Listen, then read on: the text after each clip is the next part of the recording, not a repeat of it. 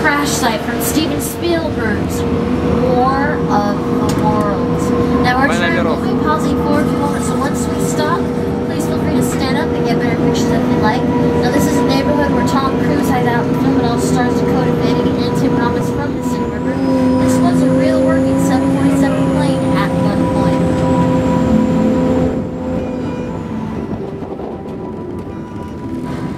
So if you'd like to stand up and get better pictures, now would be the time.